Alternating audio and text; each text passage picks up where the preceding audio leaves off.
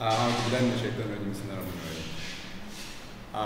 welcome everybody to this interaction online, and it is expected of us, though we are not together physically, it is expected of us in our various places to pay attention to the class. We pray that Allah make it possible for us.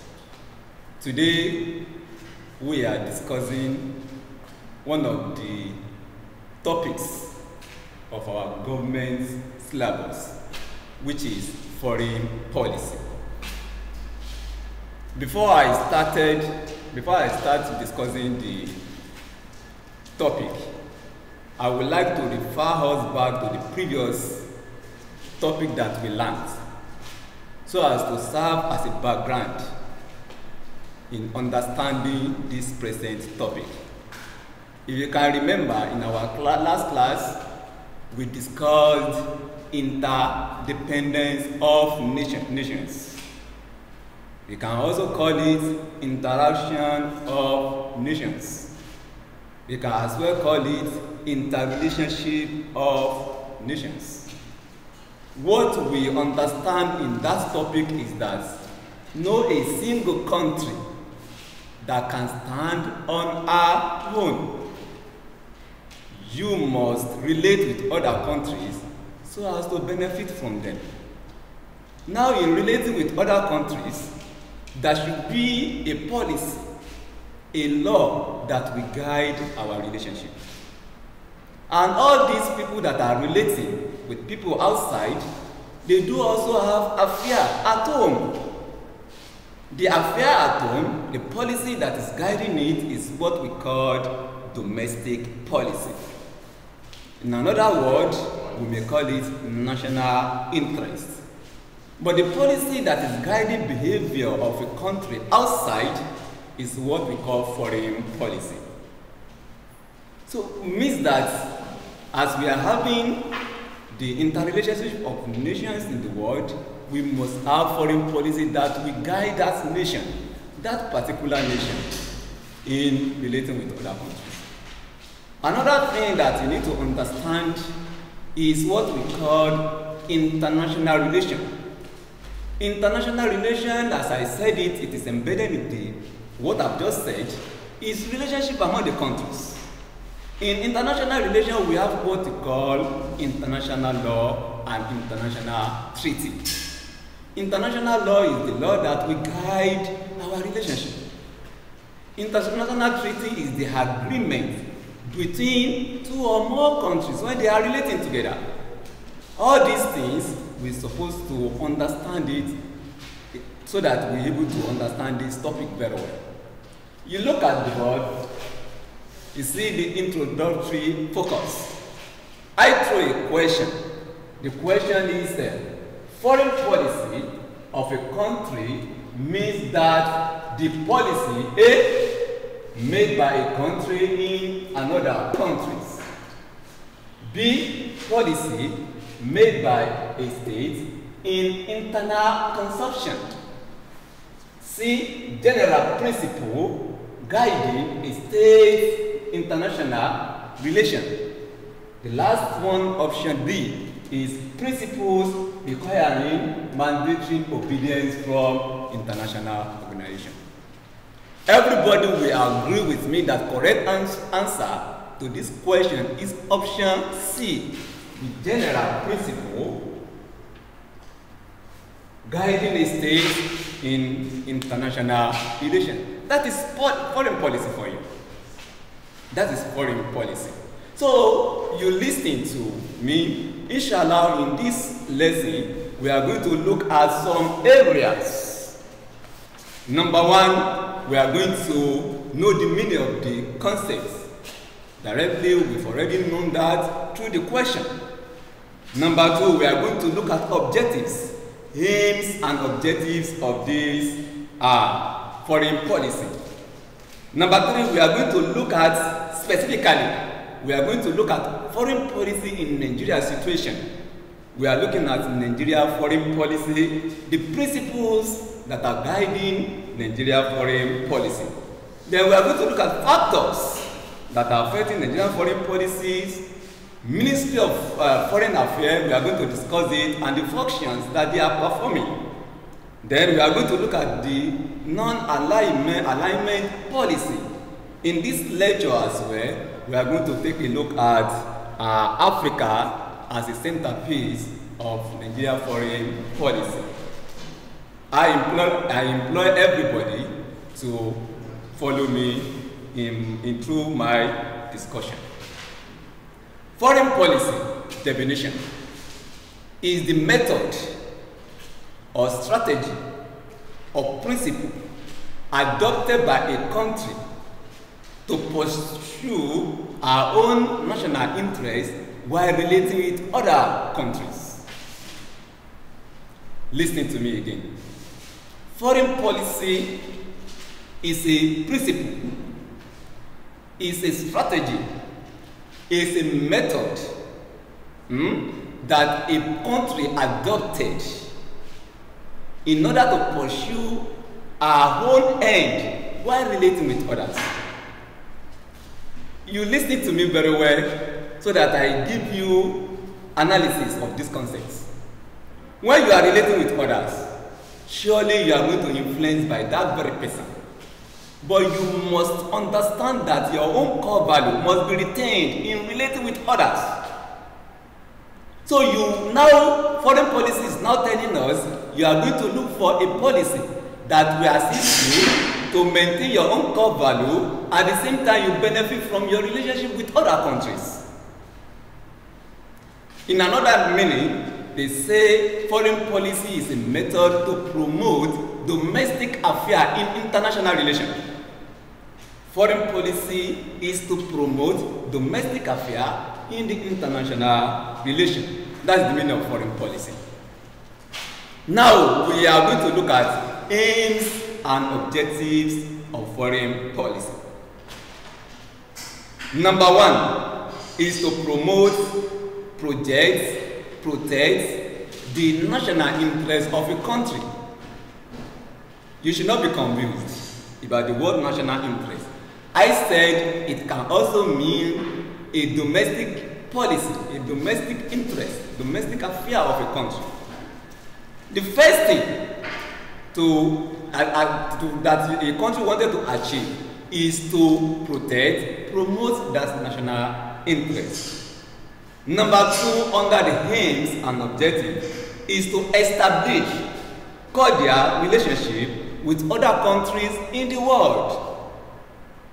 We are together in this world. We must live in a friendly manner. If otherwise, we are going to be having problems. One of the objectives of the foreign policy is to establish that cordial relationship. Number three is to recognize sovereignty of another country. Sovereignty, as we all know, in our SS1 topics, is that absolute power of a state over its own citizen. Absolute power without intervention of external aggression. That is, when a state, a country, when we say a state, we mean a country.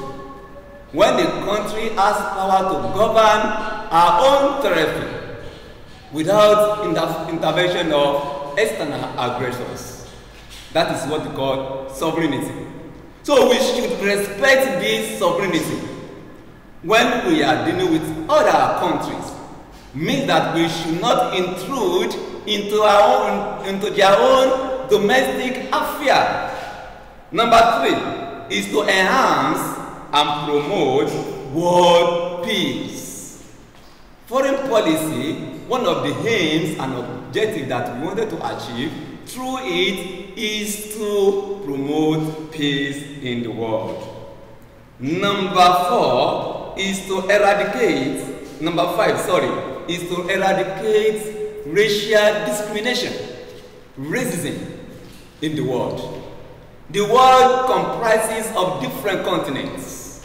We have African continent, we have European continent, And we do believe, some people believe that some continents, they are superior to other continents. No, we are not going to achieve that in this foreign policy.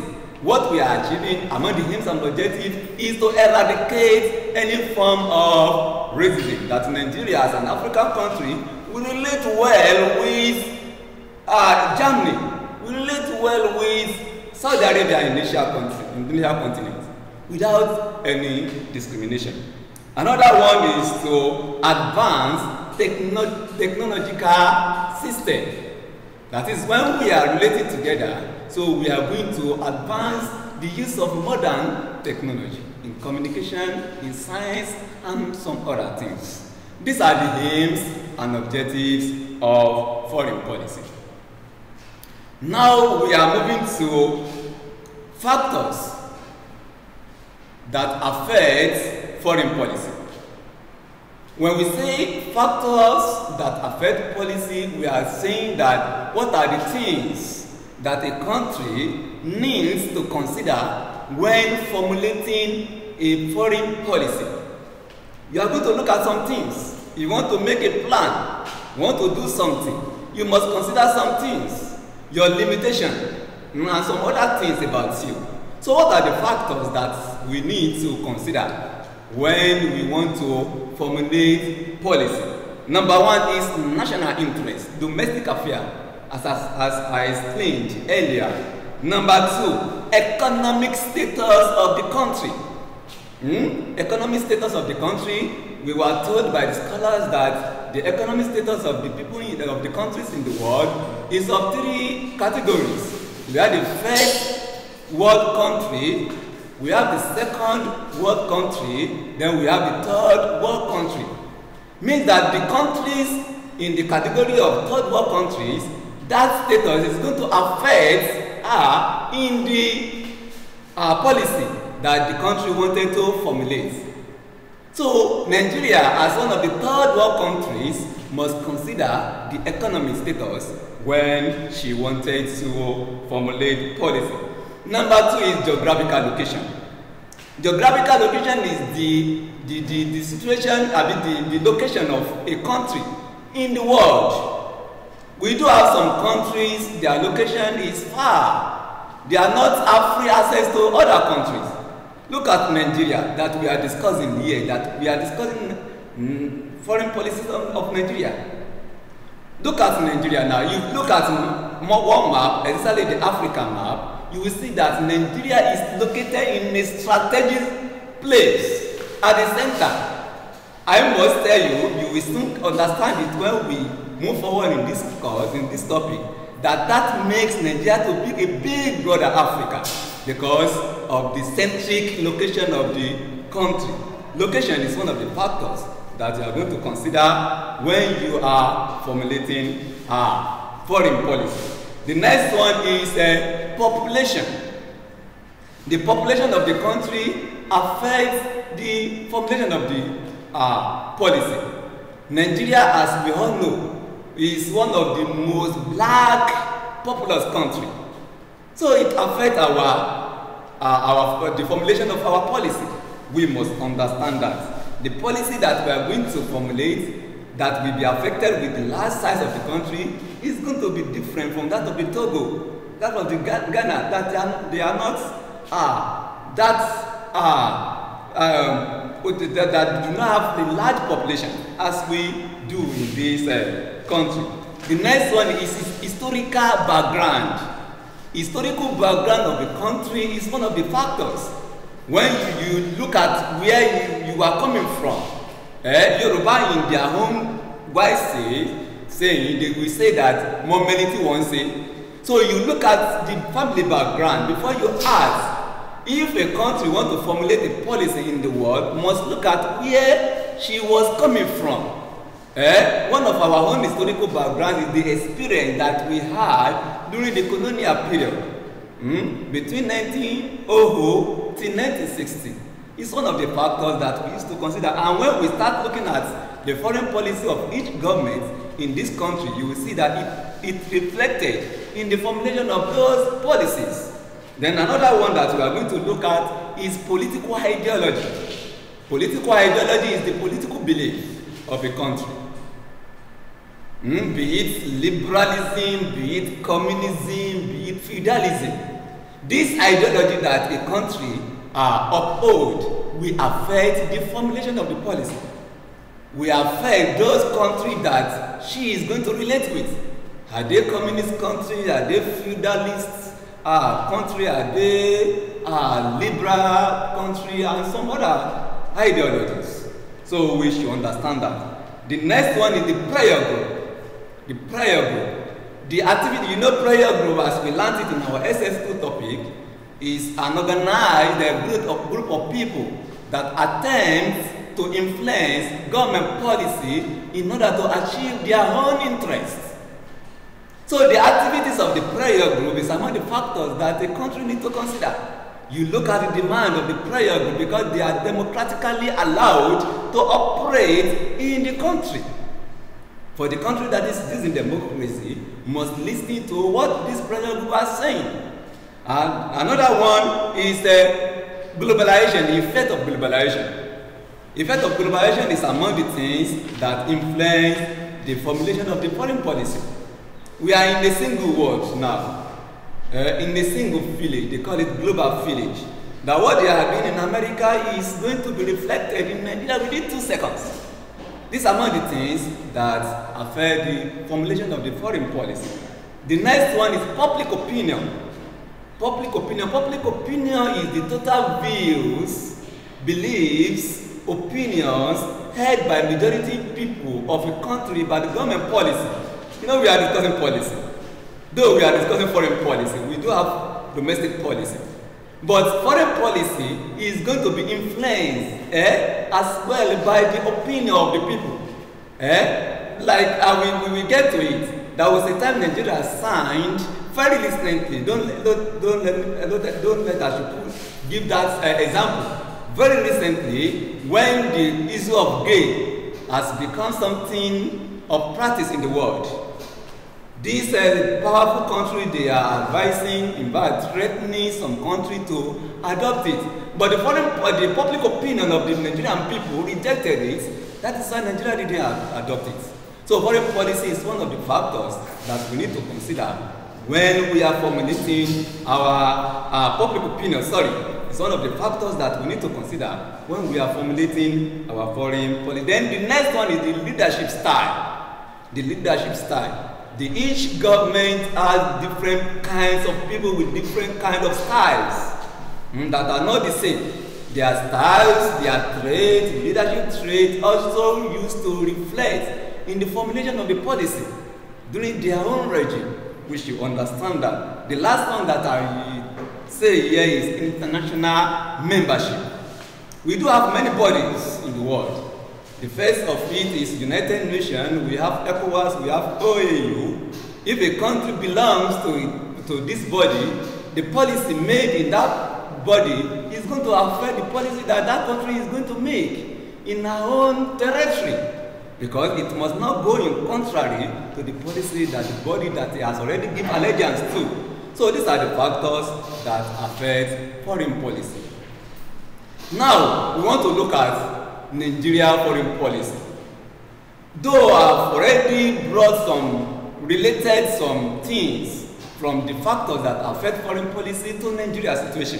So we don't need to go back to the factors that affect Nigerian foreign policy. The next thing that we are discussing here relating to Nigeria, because that is our own target, is the foreign policy, different foreign policies of government in Nigeria since 1960 we gained independence. My students, be with me. We are still on.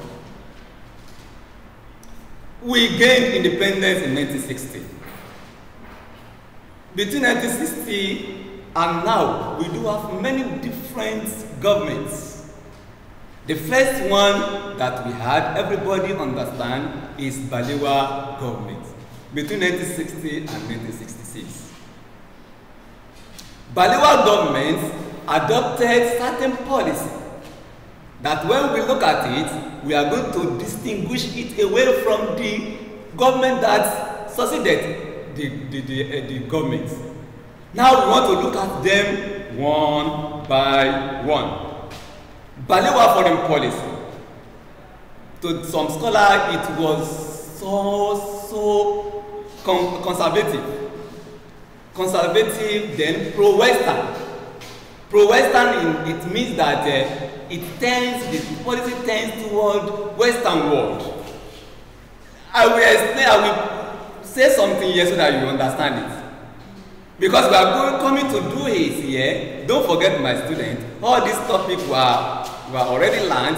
We are just making this kind of revision just to refresh our brain because we are preparing for YF. In non-alignment policy or non-alignment movement that we discussed, that we are coming also to discuss in this topic, we understand that non-alignment is that you are neither belong to the Western world or to the Eastern world. We call it capitalist bloc and the communist bloc. So the Western world, the people in the Western geographical location of the world, the people in the Europe, they subscribe to the ideology of capitalists.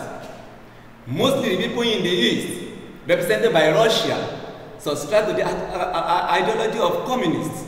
So this ideology of non-alignment is to be neither capitalist bloc, that is Western world, and none to Eastern world, that is communist world. But this Balewa era that we are discussing is pro-Western because the policy then go in line with the British policy, our colonial master. And we must give excuse to that person. So because we just gained independence. And also, in 1960 that we gained independence, we didn't have total full control of the governance of our own country. It was 1963. You should understand, under our constitutional development, it was 1963 Republican Constitution that we had a full control of the Nigerian government. So, Nigeria, the Balewa era, tended towards British policy. And equally, we are going to enlist some policies made during the time. Number one is that Balewa era signed Anglo-Nigeria Defense Pact with British in 1961. This Anglo-Nigeria Defense Pact is the military operation of the British country in Nigeria territory. Though, as I said earlier, when we are discussing factors affecting foreign policy, public opinions, Nigerians, the enlightened Nigerians then, they expressed their own opinions. The public opinions was heard and they disproved, they did not allow, they did not accept the signing of that treaty, of that pact. So what later happens is that Balewa government abrogated that pact. You can see how public opinion influences foreign policy. Opinion of Nigerians then, in 1963, influenced the policy of Balewa government to abrogate the pact that she has already signed with British in 1962. Then number two, that we should understand under the Balewa government is it championed the expulsion of South Africa from Commonwealth of Nations. Commonwealth of Nations is the nations of the former colonies of the Britain. When they gain independence, they are doing what we call family meeting. So I can call Commonwealth as family meeting. That we are doing it because we are all the colonies of this country. So Nigeria championed the cause of expulsion of South Africa from Commonwealth because of what? Because of the apartheid policy.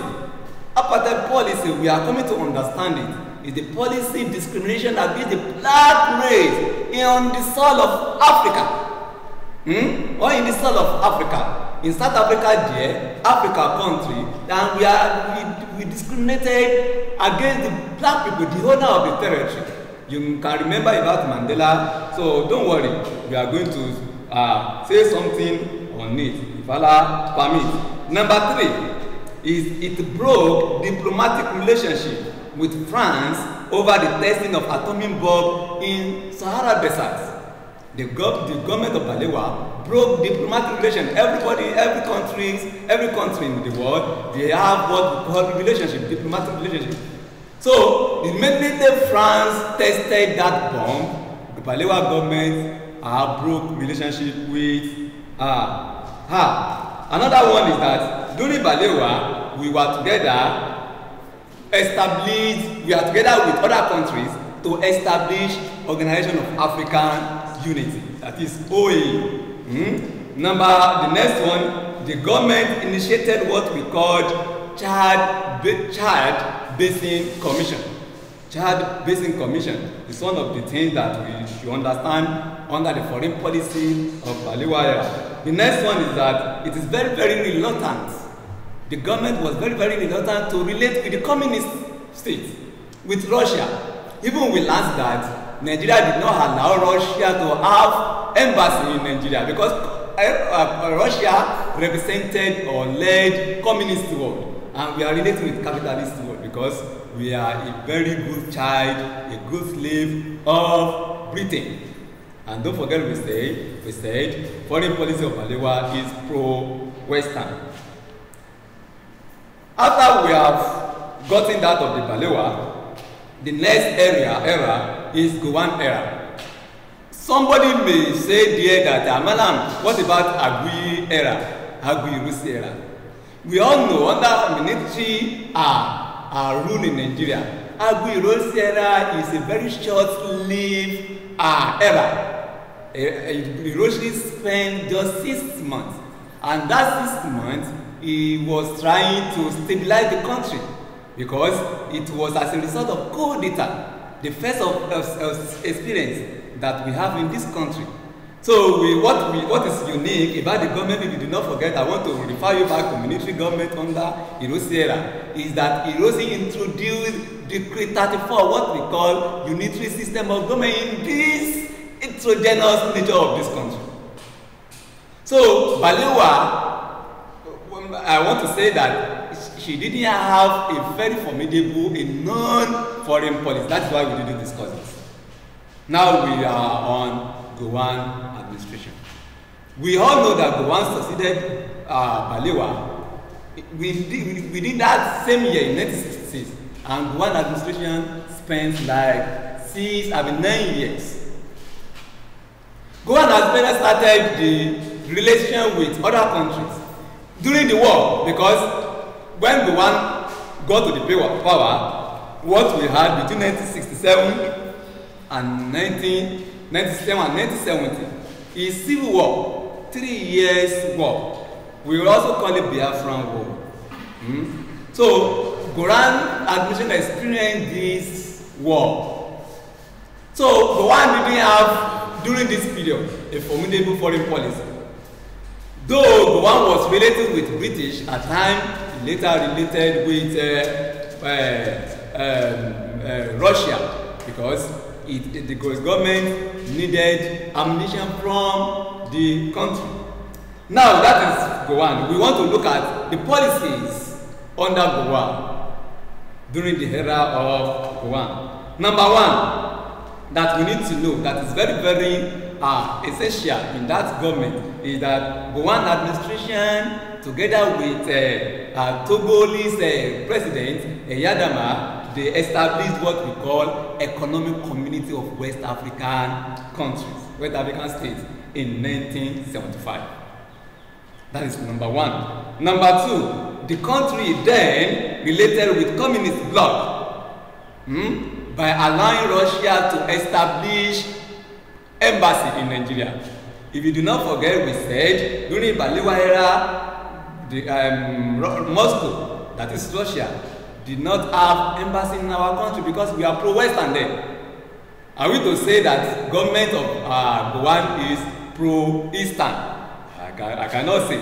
But what I know is that the government established relationship with Russia by allowing Russia to establish embassy in Lagos, the then capital of the country.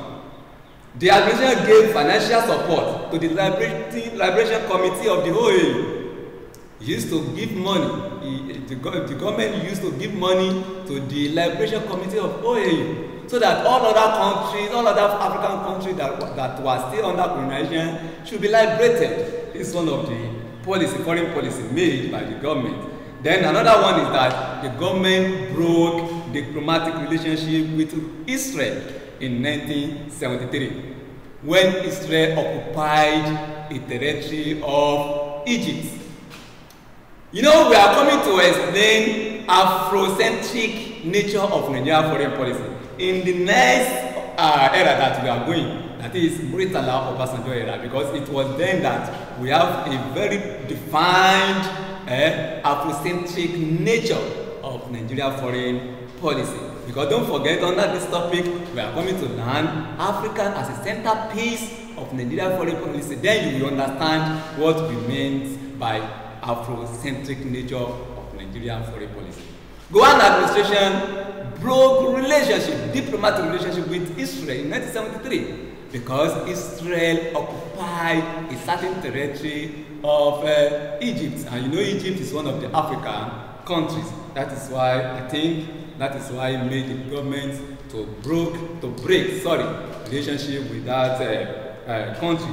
Now the next government is Muritala Obasanjo era. Muritala Obasanjo era was between 1975 and 1979. Why do we call it Muritala Obasanjo era? The reason is that Muritala was the first president, was the president of the country. Because when there was what we call palace coup is a bloodless coup that was carried out by some military officers.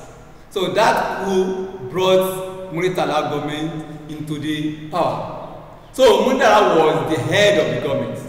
Obasanjo then was one of the deputies. We have Tibilos Danjuma and we have what we call Yaradua, Musa Yaradua.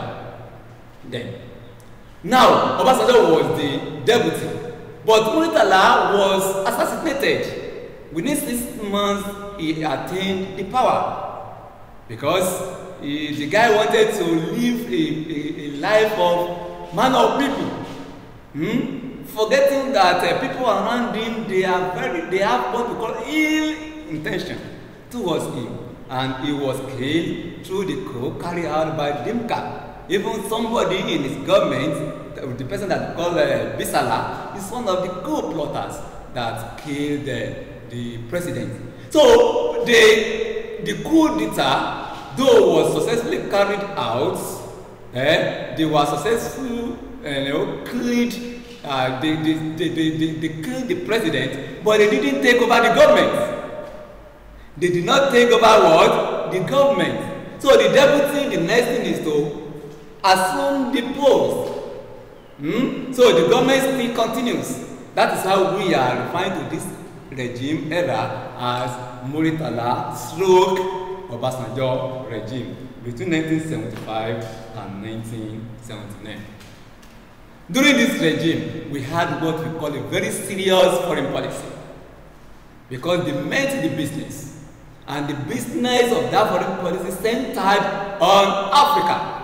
Decolonization, colonization of Africa, that is liberation of Africa from the colonization.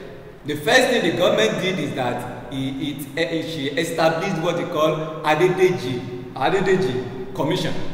Adedeji Commission was to see to the definition of foreign policy. So this government, it was very serious. The policy then was vibrant, the foreign policy was vibrant, was dynamic, Afrocentric. In fact, when the political sciences discussing Nigerian government since 1960, when they come to this government as regard foreign policy, they used to make it special. Because we have a very well-defined foreign policy during the era. What is very common, what is very known in this area is the liberation of African country. Liberation of African country You know, it gave full support to the liberation and independence of Angola in 1960, 1966, 1976, sorry. Then number 2 is that it supported West African People Organization in Namibia. So these are among the groups, the nationalist group movement that's seeking for the self-government for their own country. So the government of Muritala Obasanjo supported these people. The next one to know is that the Balewa Obasanjo Muritala Obasanjo government nationalized British Petroleum Organization Company, Shell. We call Shell now. It was then that the government nationalized it. That government made it Nigerian, though it was owned and established by Britain. It's because British did not support the apartheid that is going on in South Africa. Britain then was like doing somehow in Namibia. So if you are to continue in that relationship, because I'm after my African colleagues, if you are to continue with that relationship, I will break my relationship with you. Not breaking the relationship, though you are the one who colonized me, I will nationalize that company. So the Barclay then it was 80% nationalized by Nigeria people. Then the country persuaded other Africa to boycott National Olympic of the Montreal Olympic because of the apartheid policy. So that we know we have this Olympic game and some other things organized by these the colonial countries.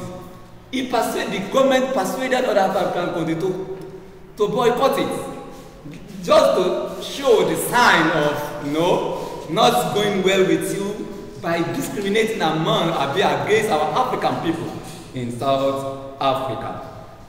This is little about the government of Muritala Obasanjo. The next one is Shagari government between 1979 and 1983. Shagari government is like a reversed policy, a reversed foreign policy, because the government refers back to pro-Western of Balewa government. So I don't think the government has much, though we must still state some things that is known to the administration. The first one is the disapproval of the Libya government in charge. The government told the Libya government, the Libya forces to leave charge. So one African country is dominating another African country. So what is that? Number 2 is that it maintained policy. The policy that the people before him has been pursuing. The apartheid policy, it maintained that policy. Then another one that is known to the government is that it expelled illegal alien people in this country, aliens in Nigeria. Illegal alien, that is the people of another country that are in Nigeria without having fulfilled the conditions, the necessary conditions of staying in the country in 1983. And don't forget that the government that followed are also continuing that, that is Buhari government. That is our own next government. Buhari government is the government that, we said the Buhari government is a reversed government, that the government that reversed the foreign policy back to the first policy of Balewa, that is the pro-Western.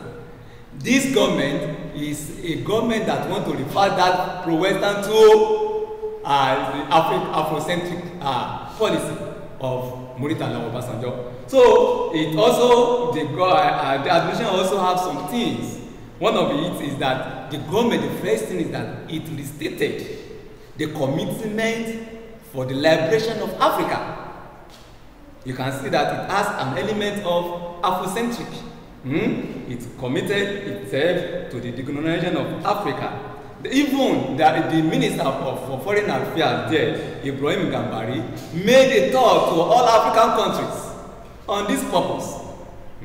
Make a tour then. So then number 2 is that if the government tried to pay all the debt of the country that we had in some one of these financial institutions, IMF and some other country. Then number 3 is that he made itself known as a chairman of apartheid movement in United Nations. So that we are opposing that policy. So I'm the chairman of the anti-apartheid movement in South Africa. Then this country also supported Sahrawi Arab Democratic Republic. So for the liberation. So this little that we have for us under Buhari. The next one is Babangida era. Babangida era, to me, it's just like that of Shagari era, because we went back to the pro-Western. Though there are so many things that the government did that shows that the government was Afrocentric, as I've been saying it. The government, the first thing it did is that the government organized what we call Conference of Foreign Policy, led by Professor Bolaji Akinyemi. It was seen to Nigerians then that this government meant foreign policy issue. But later we learned that it was a kind of game. As we all know the government very well, they used to describe the government as a Maradona government. The government that used to dribble people. So what are the things that we need to know that is very, very important in this government under foreign policy is the government contributed greatly to the establishment of ECOMOG. ECOMOG is the military wing of the ECOWAS to make peace, the settlement of some disputes in African countries.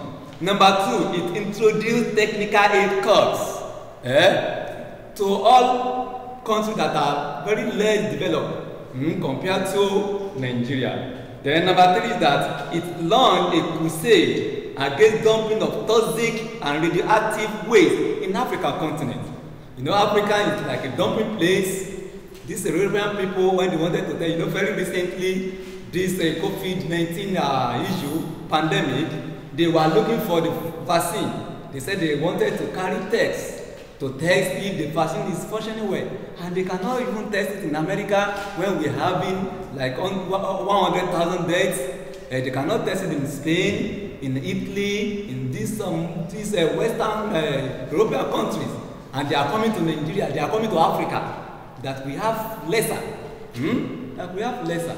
So means that what they believe that you are a dumping ground. One of the things that is very, very important that we welcome in this foreign policy, in the foreign policy of this government, is that it's not a crusade against this dumping of this toxic and radioactive waste. Then the next one is that the government re-established diplomatic relations with Israel in 1992. If you do not forget, we said that Gowon broke diplomatic relations with Israel in 1973 because Israel occupied a territory space in another African country, Egypt. But this country now re-established a diplomatic relationship with Israel. So these are not the things that we know under the government. Then we should understand that the government tried to champion some causes in Africa. One of it is that he is the one that, through the ECOMOG, settled the issue of Liberia, though the government was not successful. It was the next government, the Abacha government that we are discussing now, that Allah gave that victory to. Abacha government, it was between 1993 and 1998. Abacha government is not respected, it's not allowed by international community. You are even given sanction during the regime. But Abacha government, notwithstanding, the government did some things, do something in foreign policy. One of the things is that the government is the one that gained the liberation, the settlement of the Liberia issue. Then another thing is that the government reinstate the government of Ahmadiyya of Syria. So these are the policies, the foreign policies of different governments in Nigeria since 1960. Then the next thing that we are going to look at is the foreign policy, the Nigeria Ministry of Foreign Affairs. Nigeria Ministry of Foreign Affairs, at times you should not be confused, at times they used to call it external affairs. We are talking of affairs that is operating outside their own country. So foreign affair or external affair. So there is a ministry for it. So the Ministry of Foreign Affairs. So the Ministry of Foreign Affairs or External Affairs is a department established to handle foreign affair matter of a country. So at independence, it was operating under the guardianship of the Premier in 1960. The Prime Minister, of Balewa government. Later, the government that we said was very serious with foreign policy, creates a ministry for it. That is Muritala Obasanjo regime. Muritala Obasanjo established a ministry. So this ministry, what are the functions that the ministry is performing? The ministry that deals with foreign affairs of the country. Number one, it collects vital information through foreign service officers abroad. We do have Nigerian officers in abroad, in UK, in Moscow. So it collects information from them, necessary information that Nigeria, the country, may need. So this is one of the first functions. The second one is that it conducts government activities as regards foreign policy and Commonwealth matter. Number three is that it helps to organize international conference both at home and abroad. If country want to organize what we call international conference that other countries will be present, it's called an issue affecting the whole world, this ministry will establish the conference. It assists government to receive and prepare for the foreign visitation. If some people, some countries, they are coming to visit us, Nigeria is the one that will prepare and receive them. If Nigeria is going to another country as visitation, it will also go with Nigeria. It is in charge of the pilgrimage to Mecca and Jerusalem. It's among the functions.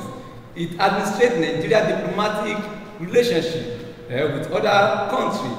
It formulates foreign policy objectives. We discussed the objective for Nigeria foreign policy.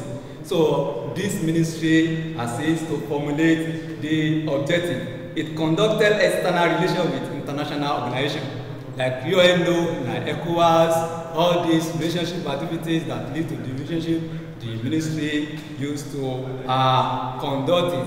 Then another thing that we need to know is non-alignment policy. Non-alignment policy, as I said, is neither be with west or east. So you are neutral. You are neutral. So you are neither there, you are not here. So this policy is an African and Asia policy. Inshallah, we are going to put stop to it. By next class we meet, we are going to continue from where we stopped. Before then, I want to advise you, my students, I've already put it for you there under text that you go and look at some questions there. So it's an assignment. And inshallah, before today's runs out, I will give another question, objective question, in which I will be expecting you people to do it and submit it immediately. So we pray that Allah should aid our understanding about the topic. Assalamu alaikum warahmatullahi wabarakatuh.